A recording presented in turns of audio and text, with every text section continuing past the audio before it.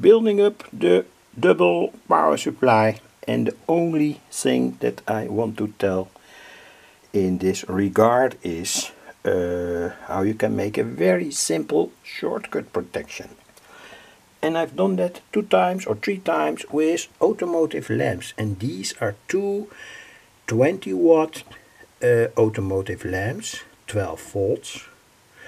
Of course, there's always a relation to the transformers that you use. Anyway, what's the good thing of this kind of shortcut protection?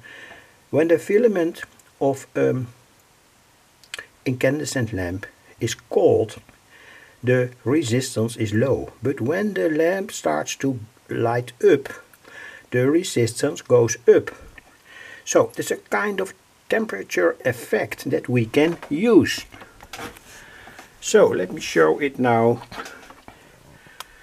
So now I'm shortcutting here at the front. The power supply and the lamps start to light up. Of course, do some experiments. At first, this solution is, say, adapted to a situation where we have a transformer now of, say, 18 volts at 1 ampere.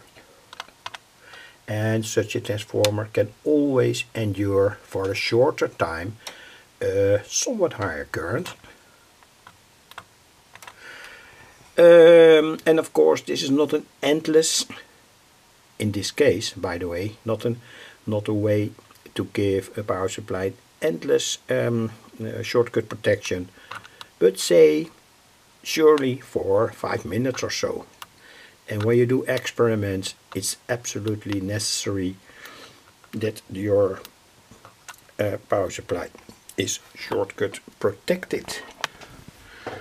So, more about the double power supply. The transformers are now connected properly in phase. There are 2 very big bridge rectifiers. I first tried to give it a shortcut protection with a resistor. That didn't work because it got far too hot, and also you don't have that good effect, so that the resistance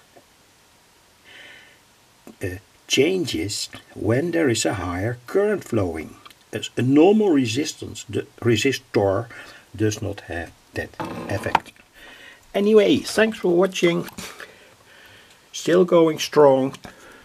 Burned out already 2 transistors. That's normal when you do experiments of this kind. Anyway, thanks for watching.